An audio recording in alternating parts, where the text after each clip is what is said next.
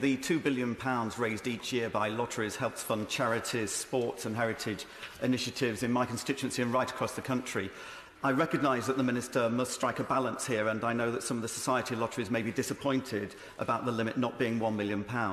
Can the Minister confirm that the growth in society lotteries has not been and will not be to the detriment of the National Lottery? Minister. This goes back to the prudent decisions that I love that word, which I think I have made today. And we had a huge response to the consultation, of course, the Select Committee report as well. And we've taken up-to-date information and advice from the Gambling Commission. But I think on the broader landscape, this clears the space for the fourth licence, but more importantly, also gives a chance for the National Lottery to celebrate its 25th birthday as well, with a clear differentiation in the sector, but clear transparency about where the good causes are going and how this sector both sides can thrive.